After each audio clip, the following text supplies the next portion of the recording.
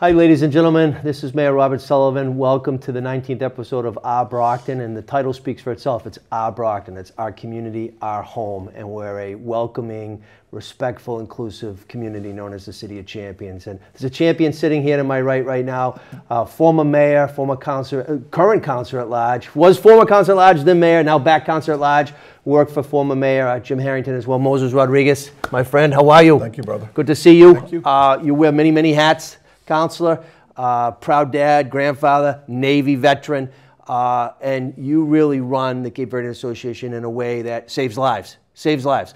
For those that don't know, Counselor at large, the man, Moses Rodriguez, why don't you give a little update, because you're a proud graduate of Brockton High School. Brockton High School, you know, no better place than that school, to be honest with you. But Mayor, it's a pleasure being here with you. We've gotten some great things going on in this community. Brockton, I tell people this all the time, I'd rather not live anyplace else other than Brockton, because Brockton has been home for me as a teenager coming into this community from Angola, Cape Verde, but I've been in Brockton for all these years, and this is a home like no other. And no matter what happens, sometimes I get very defensive when I hear people talking, as the old saying goes, crap about our city, and I take offense to it, because I feel that we've got a great city here, great people. The diversity in this city is something that no other has. And it's something that needs to be applauded in the sense, instead of kind of looked at as, you know, as a hindrance or as an embarrassment or as something that draws us back. We should look at it on the plus side, that we've got people coming from all over the place calling Brockton home. And Brockton High is no exception to that beautiful rule. I mean, I remember when I first went to college, my college was smaller than my high school. That's right. You know, and it was a great deal of pride and honor to say, hey, I come from the largest high school on the East Coast. That's and right. We're still one of the largest high schools in this country.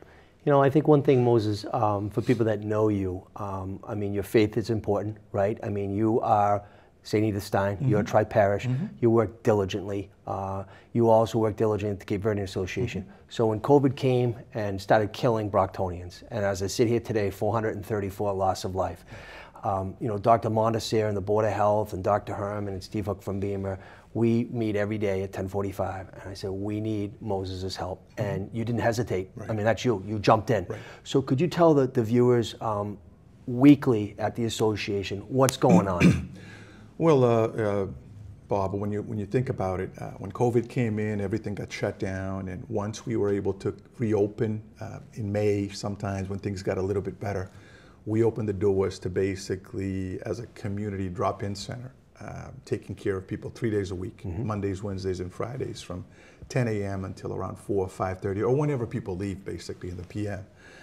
Since May, we're now looking at about a year or so, we have seen or taken care of over 3,000 families. Wow. Just to give you a sense, those gift cards from Vicente Groceries, and again, plug in for them because they kind of partner with us on that particular project as well. But you know, we get foundations like the Boston Foundation, Eastern Bank, Harbor One, Rockland Trust, basically giving the association some money. And now what we have done is turn those funds into gift cards.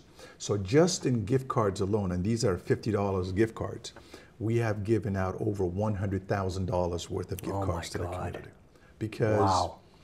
Because in Brockton, if you're non-English speaking, or if you have some difficulties reaching out, you go to the association.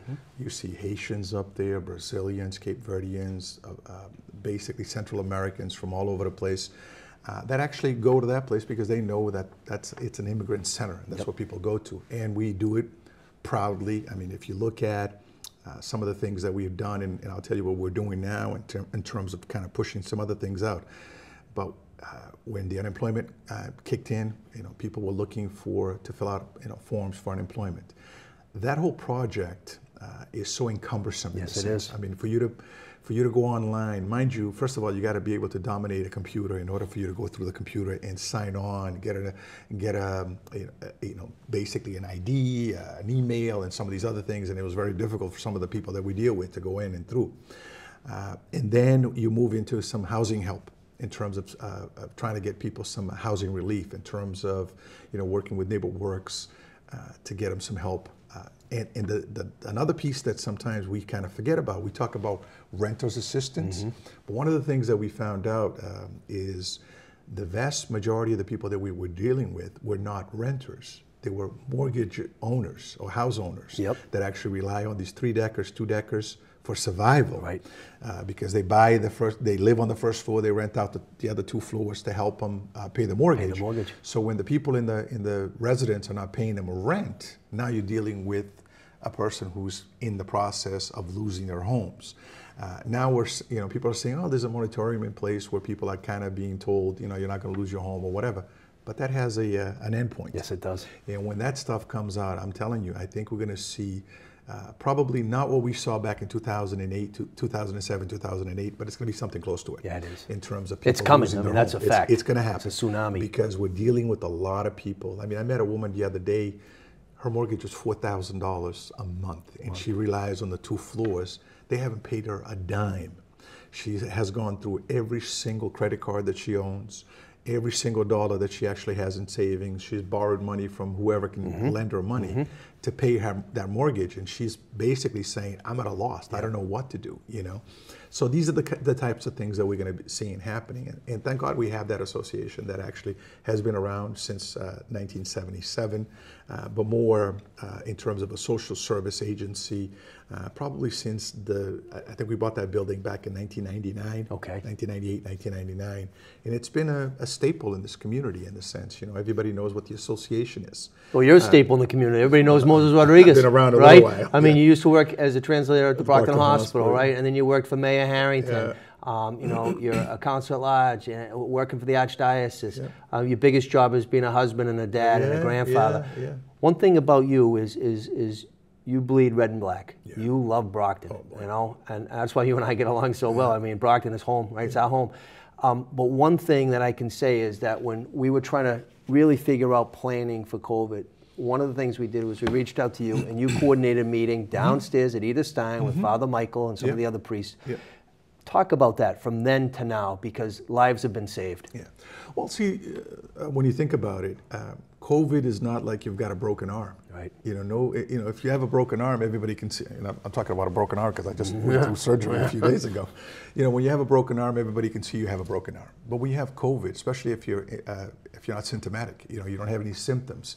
People don't know that, and they don't take it as serious as they can. And one of the things that I found out from our community, again, it's not a visible disease, so you don't see who has it, who doesn't have it. So it took a lot of educating, and I'm glad that we got together as a group and said, listen, I think the doctor was talking, Dr. Herman was talking about somewhere 45 to close to 50% of those infected by COVID were of Cape Verdean descent. That's right. Cape Verdean. So I remember that when you said that. You and I just looked at each other. It was like eye-opening. Yeah, it was. So one of the things that we had to do, we put together an education process through the church, through television, through the radios, to basically educate our community in terms of what to do, what not to do, and the numbers went down. Good. Thank God it actually went down. We lost a ton of people from that community.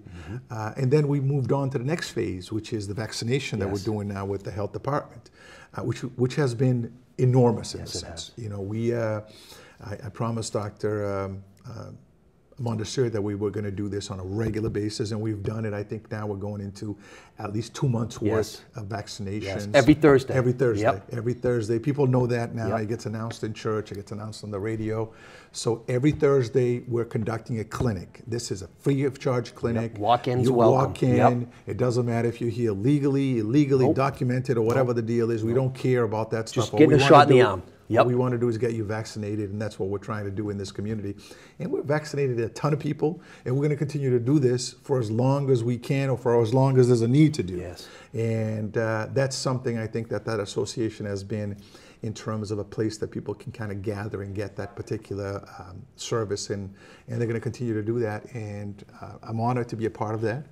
The board is very supportive. The community is very supportive. The city has been very supportive. We've got masks and a variety of other stuff from Steve Hook and everything else. And, you've been very supportive, and I think we're going to continue to do this because, you know what, we're in this boat together. Yeah, we are. It doesn't matter, I often said it doesn't really matter how you got here, but you're here. We're here. And you need to help us paddle this little boat called Brockton, so we can move forward. And I think we need to do that and move forward, because pointing fingers isn't going to get us anywhere. No. You know, we sit here, he didn't do this, he doesn't do this, he doesn't. You know what? That doesn't cure anything. You know, the fact is that we need people vaccinated. We need people to maintain whatever distancing they can. But look at this. We've been fully vaccinated. Fully vaccinated. Yep. You know, now we're actually hitting this other spot where we're at. You know, and there's a lot more people. It's a good feeling conjugating the fact that you can go to church and enjoy your friends and family, getting some get-togethers and stuff. We're looking at possibly doing something with the CV day again. Try to figure this. It might be at the high school this year, because we have to do that possibly this year, but maybe next year we'll go back to the way we used to do it. But we got to do that. We got to do that, and we got to do it together as a city, because this is the only way we're going to be able to beat any of this thing up. I mean, one thing that I applaud you for, and I actually followed suit, when you got your shot, a picture was in the Enterprise. Much like myself, I think that was a brilliant thing for you to do, Moses, because you're respected in the Cape Verdean community, in the city as a whole. And if Moses Rodriguez is going to get a shot, why won't I get a shot? And I think the Enterprise, they did it for you and me, which was awesome. I think at the end of the day, you just hit it on the head. We're all in this together, right? So we're either going to win or lose together, and we're City of Champions, so we're not going to lose, right? We're not going to lose. But if anybody has, some people might not even, where is the Cape Verdean Association? I know where it is, but where is it? Where's it located? We're actually in one of the main drags in the city. We're at the Montello Street, not too far away from St. Edith Stein. So if you look at St. Edith Stein, we're like technically right across from it on Montello Street. The old fire station. The old fire station. We've been there now, like I said, for over 20 years now. We own the building. Again, it's a landmark in the city. Folks from overseas know it. Folks from the various immigrant communities know it. We're in the process. We're going back to doing the we've got a great relationship with the school department. Yes, you do. When you sit down and think about it, I brought this up the other day at the council meeting when everybody else is doing Zoom this, Zoom that. Last year we did a summer program, a live summer program. We've reduced the number of kids so we can kind of separate them. But we did a live summer program. We're going back, again, with the help of the school department. We used the Gilmore School. We're going to go back and do a summer program. The year prior to COVID, we had almost 300 kids in this program. Yeah, it's unbelievable. And when you think about it, again, it was like the UN. You had kids from we had white kids, black kids, purple kids, yellow kids. Just Brockton kids. It was Brockton kids. Kids. And that's what we're going to do again. My daughter actually runs that program, the Marissa that works for the schools here in the city. And we're going to do that. We hired a bunch of kids. Last year we employed 29 kids. I think this year we're going to do about 35. Excellent. And these are Brockton juniors and seniors with some college kids mixed in. Provide them some income so that they actually have something to do. But it's a way to learn, how to work with the younger kids and stuff. And it's been a successful program. And Mike Thomas has been great with that, because we kind of do it in partnership. It's not because we don't make any money out of it. Right. Because whatever we get out of it, we charge the participant a little fee, because if we take them on a field trip, those things cost money. Subsidize it, to subsidize the program. And also whatever comes back into the program, we hire more kids. Because the idea is to basically hire youngsters, young people from the community, give them something to do. Because let me tell you something, Bob. I think as long as we keep the young people busy during the summer months, our city will do well. And I think it's an important thing for us to keep in mind that jobs is a way to kind of do that. And I think we need to make sure we continue to do that and keep these kids busy, keep them off the streets. We have to do whatever we can. I mean, COVID has changed everything, right? Physically, mentally, emotionally, financially. Our kids are not the same as they were before COVID. But the city is also looking to hire as well. I'll do a plug right now. We're doing our summer parks program. We're doing our DPW. We're going to be looking for lifeguards at the pools. We're also doing the mayor's after dark program as well. And Brockton Public Schools is looking to hire as well. So go on the city's website, brockton.ma.us or bps.org as well. We actually came down to the end here, but one other thing is I want to thank you for your dedication. You're a counselor at large. You serve the whole city. You do it well. You're running again, right? Yeah. So right, keep going. That train's going to keep going down the track. But I want to thank you for your commitment to the city, your friendship, your leadership, and let's keep going. Thank you, my friend. Brother. Thank you much.